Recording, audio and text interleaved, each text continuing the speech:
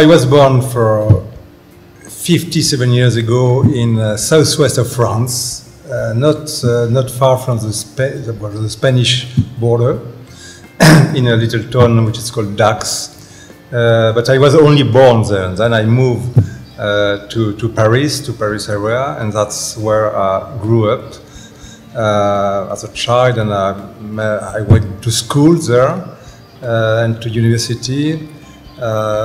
Before I moved to south of France, to Montpellier, which is on the Mediterranean coast, where I started to work as a journalist, as I was then 21 years old.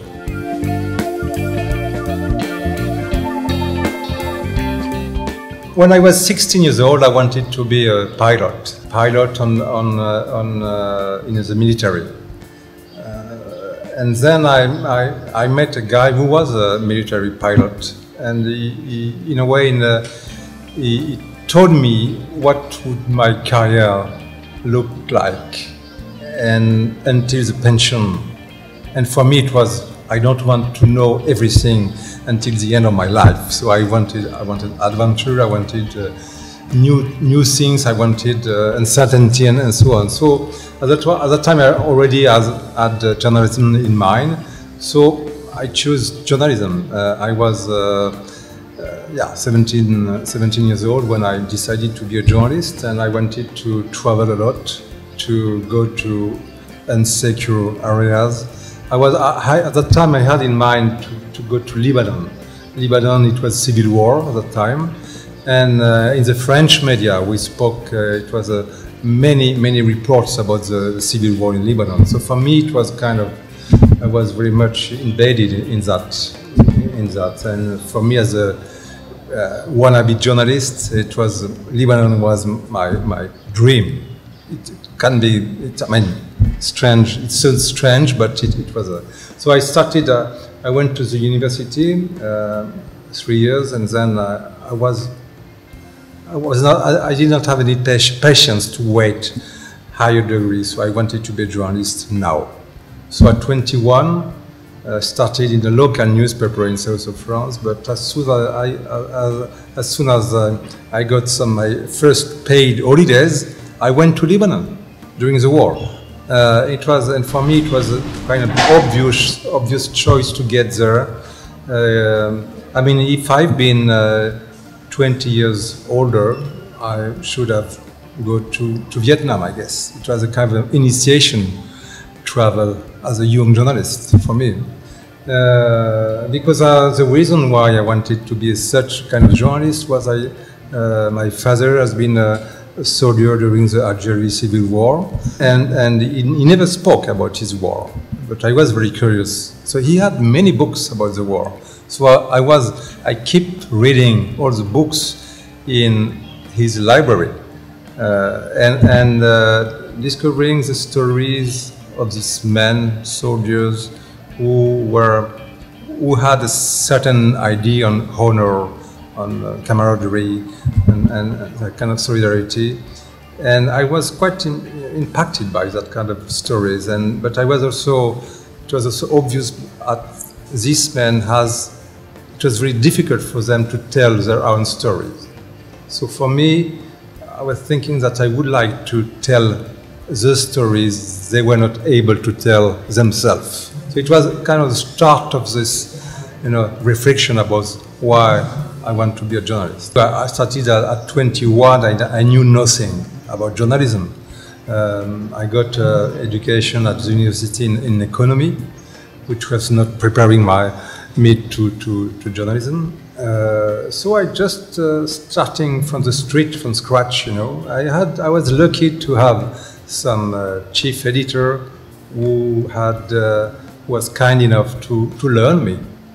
Don't write like this, you cannot, blah, blah, blah. So, I mean, it took time. I was very young, obviously.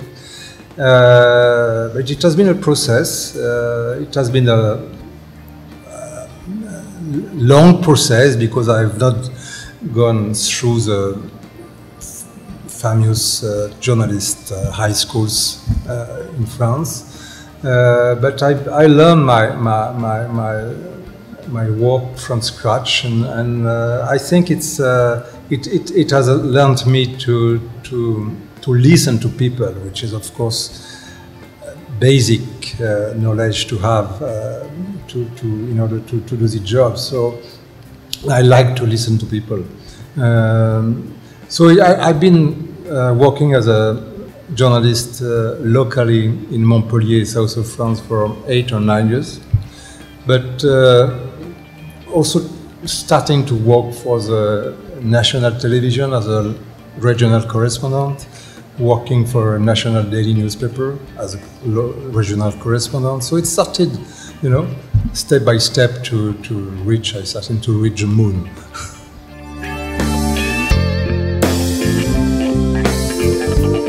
I stopped being a correspondent for Le Monde short after my first travel to Karachi. I went to Karachi first time in 2016, and I stopped. There is no connection with that, but I stopped being a full-time correspondent for Le Monde at that time. I was covering then the Baltic and Nordic and Baltic countries. Because at that time I was already a writer, and I didn't have time to do everything. Write books, making research for the books, and traveling for articles for Le Monde and for other. It was too much. So I had to make a choice. It took 2 years for me to make that choice, to stop with Le Monde as a correspondent and to do something else. So that I'm still working from time to time with Le Monde when they need me. For example, now with the war in Ukraine, I've been working again as a journalist, covering what is happening in the neighboring countries, in the Baltic states, for example. I've been quite many times. I will go after Pakistan. I will get back there again for Le Monde. So, but it's only a little part of my working time now, which is dedicated to journalism, to Le Monde.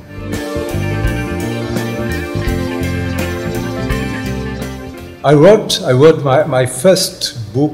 It was a non-fiction. I started to write it in mid-90s.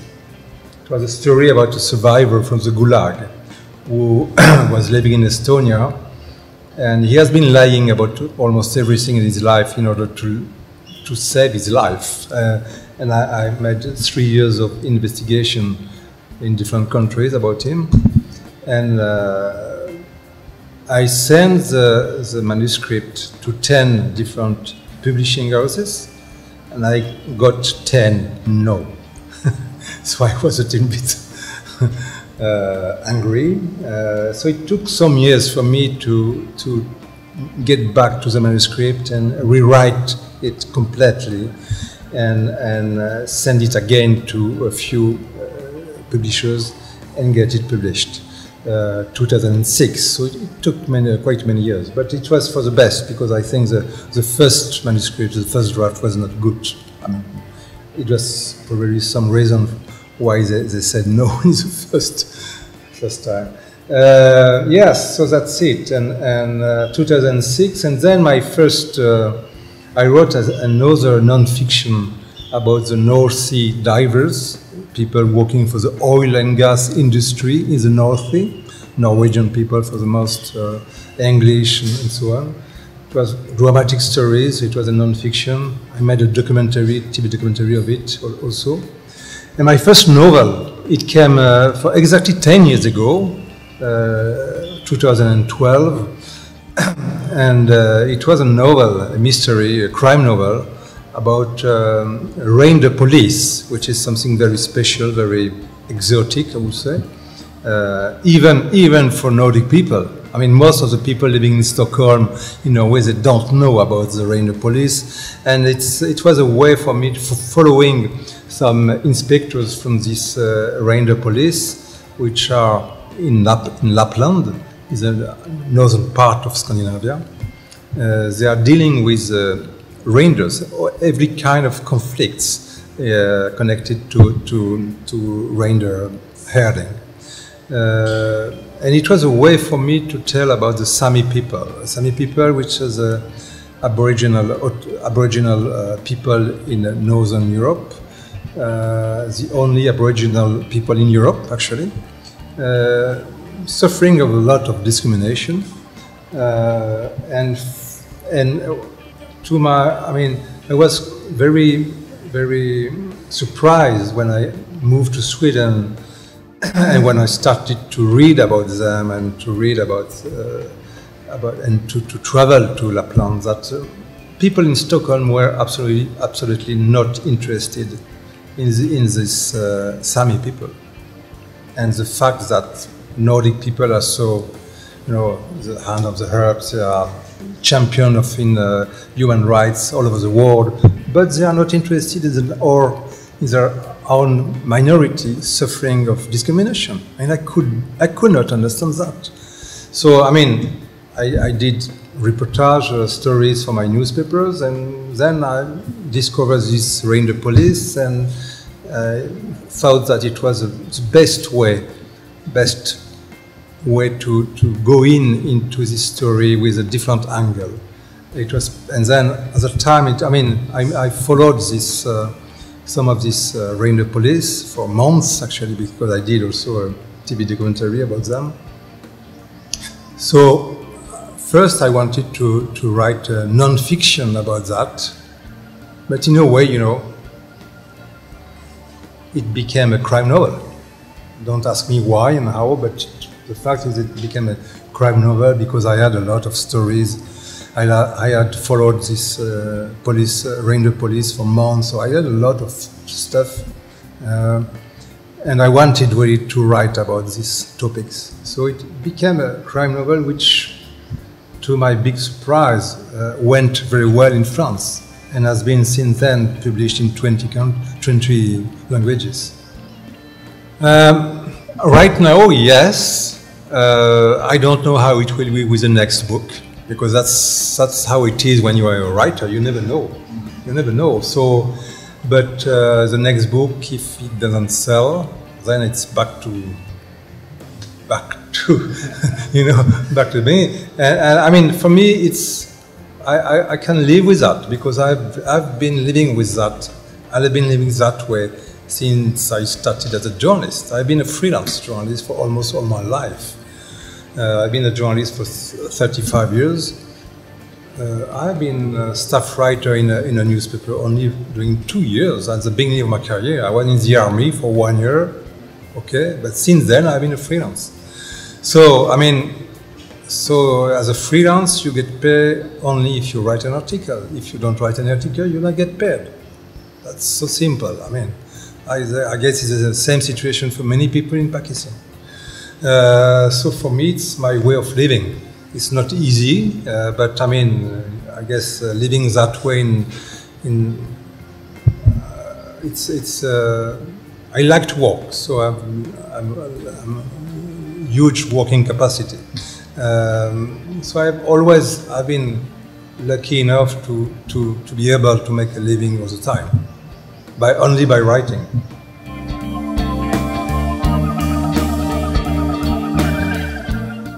If I listen to the French ambassador in Sweden who gave me this medal, according to his talk, his statement, it was because of my books, and because my books have reached an audience abroad, so giving also an impact to the French language abroad. I mean, to a French writer abroad, which is part of it, I think. Also because I've been, as he said, also because of my work as a journalist, the way I've been reporting about different issues, and I mean, even it's not natural for journalists to get medals, but it's sure I got the medals as a writer, not as a journalist. Journalists don't like medals in principle, you know. But as a writer, yes, I guess. I mean, it's a way to. I've been invited to. I mean, I was invited to Karachi Literature Festival in 2016. So it's a way, of course, to bring the French culture abroad, and that's why I guess partly I got this medal.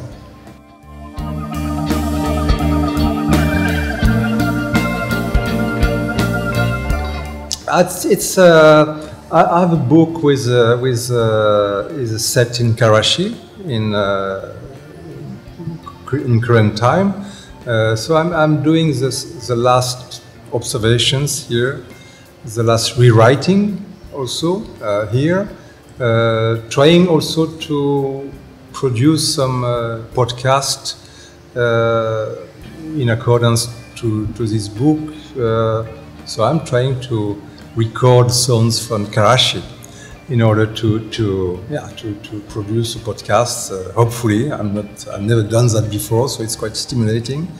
And now also the third thing, I'm doing research for another mystery, historical mystery, which will be set in 17th century, partly in this area. So Karachi was not existing at that time, but it was Tata, which is much of interest for me. Tata, I was there already for 6 years ago. So for example, I met Dr. Lashari, which is an archaeologist and huge expert on Matli and Tata and on the graveyards, and so huge interest.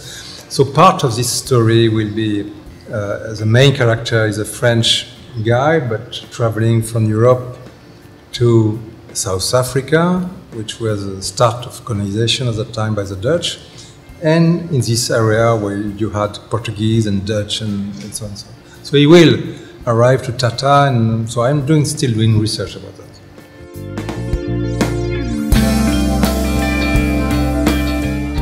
It's a start on something, because I think I'm working with, just talking about books, novels. I'm working with 5 or 6 different novels.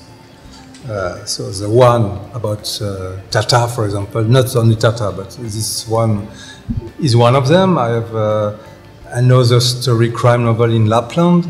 I have another crime story maybe in China, another in Israel. And I've been working with all these different books projects simultaneously. So it's also working with graphic novels and with TV series, and still working as a journalist from time to time, maybe some non-fiction books. So yeah, many different projects.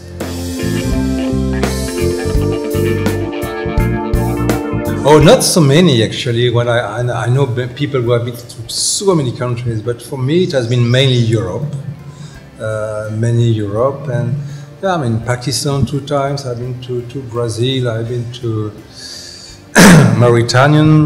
I've been to Tunisia, to Lebanon, as I said, to Jordan, some countries, but not so many actually. Kyrgyzstan,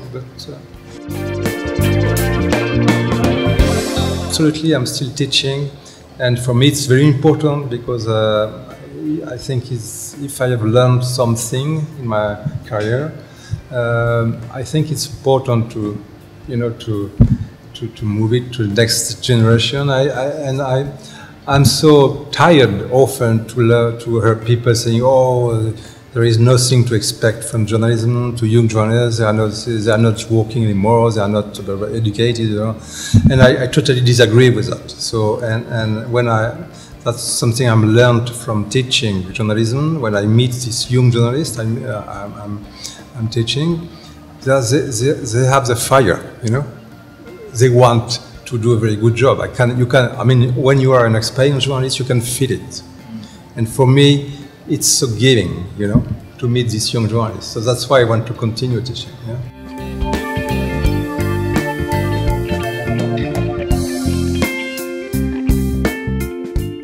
Yeah, the few who know about Pakistan, because I think, and it will be part of my next book actually, about this gap between the way the people look at Pakistan or at many foreign countries actually, outside Europe. I think for most of the people in France, I guess. I mean, I'm living in Sweden. They see Pakistan, which is like as a country which is terrifying. I mean, for them, it's impossible to understand that country. It's too much of too many things. The media have often a tendency to give a wrong picture because it's so they will only read or watch TV about Pakistan when there is something about blasphemy, and so they think that every people in Pakistan is completely, obsessed with that, which is not the case, obviously, not according to my opinion, to my stay in Pakistan, at least. For them, Pakistan is a country of violence, because of so many terror blasts, bomb blasts, and so on, killings. And of course, often when they read about Pakistan, it's about such things, So it's not, obviously it's not a country where they want to go. I met many people who are ready to go to India, to the neighboring countries, which has a lot of problems too, obviously, but they have a kind of opinion about Pakistan because of the many things they read about Balochistan, about the army, about killings, about all these things. They feel insecure. So I guess there is a lot of things to do to try to better the picture of Pakistan. I don't know. Yeah, hopefully, but it's not that book for that purpose. Oh, my wife is a journalist, and she's working on the Swedish radio and working with climate issues. My children, there are both of the two oldest ones, they are working in Stockholm, and the youngest one is studying in London.